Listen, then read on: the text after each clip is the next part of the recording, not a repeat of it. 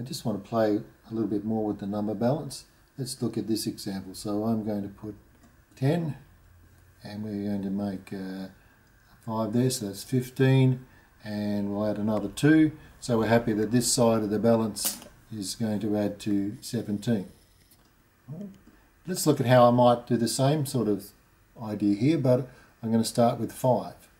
And then I might have another 5, so that's going to make the 10.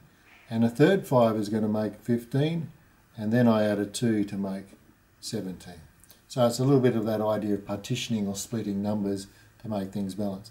I'm sure you'll find a lot of other uses and ways to explore these sort of number combinations.